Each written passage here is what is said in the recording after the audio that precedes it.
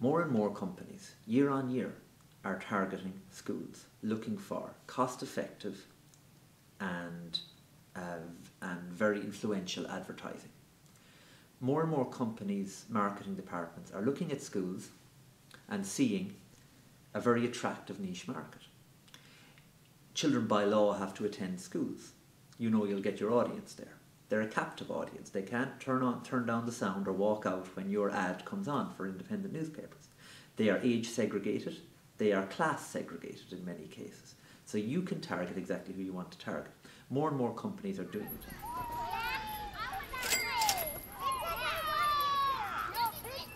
To give you a flavour of the three main types of companies that are doing it, that are partaking. First category would be sales pitches to children. An example would be at second level, where AIB send in their staff to interview transition year and fifth year students for positions in the AIB branch in the school, and it's called the Build a Bank Challenge. And they quite brazenly say that they're going to hire students as sales and marketing executives. And the child who gets the job of sales and marketing officer, it's their job to promote AIB accounts and products to their peers in the school. We have a big difficulty with that because that's using children as unpaid workers for a commercial bank. Second type of common scheme is the voucher scheme, whereby Tesco, SuperValu, independent newspapers or the Irish Daily Mail promise free equipment, but only in return for massive amounts of token collection on the part of the school. These have become very popular and they are very big business. The only answer we ever received from Tesco about how many vouchers they receive was back in 2004. They informed me that they received between 10 and 15 million vouchers for one particular promotion. Each of those vouchers cost €10. That's 100 to 150 million euros worth of shopping processed through primary schools in 10 weeks. It's big business. And the third category is the sponsored educational material.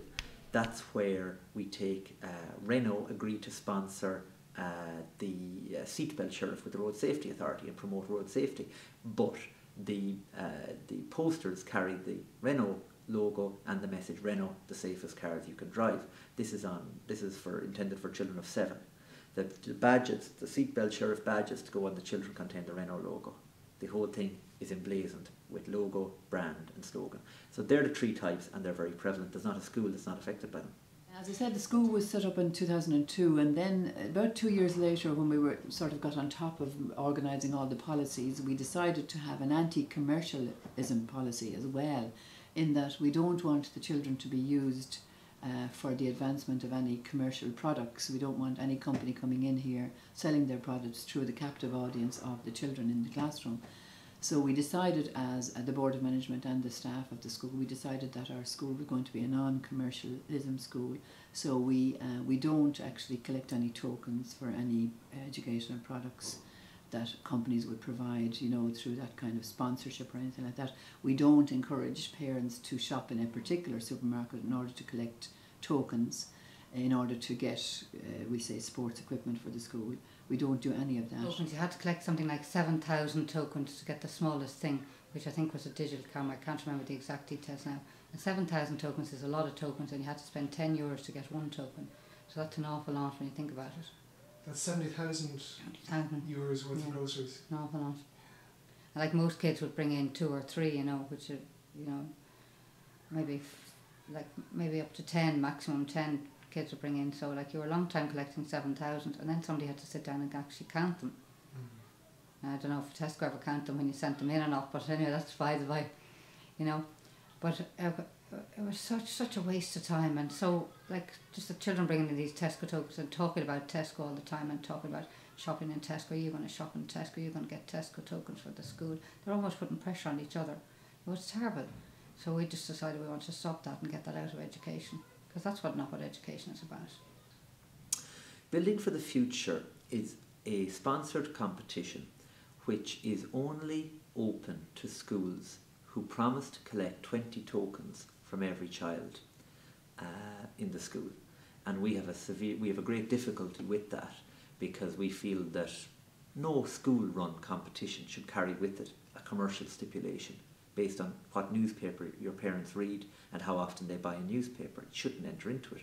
So we're not prepared to spend our time, which should be spent teaching children, collecting, counting and forwarding on essentially shopping receipts for independent newspapers. If any company wants to donate items of educational value for the school from a philanthropic point of view, no problem with that. And we'd be delighted if companies would, but we don't want any products that would have a company logo.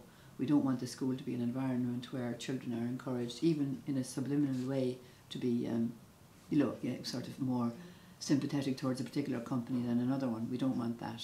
So any products that we buy for the school, we buy them ourselves, or any company wants to donate products, that's fine. But we don't allow companies in here to promote their products through the children collecting tokens or anything like that. And basically now what we do is any advertising we get, we put it straight in the bin. Anything we get with any logos on, we put it straight in the bin. We don't collect any tokens.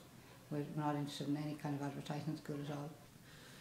If a company's marketing department are targeting your school and looking for commercial kickbacks and to exploit the children in your care to give them targeted advertising, it's a very separate issue. We regard that as an almost predatory approach to schools. And remember, we're talking about children as young as 4 and 5 years of age here. And we stand there as gatekeepers and we say it's our responsibility to say, recession or not, they're not for sale. They are not for sale. Not for computer equipment, not for football. There's no price on the children.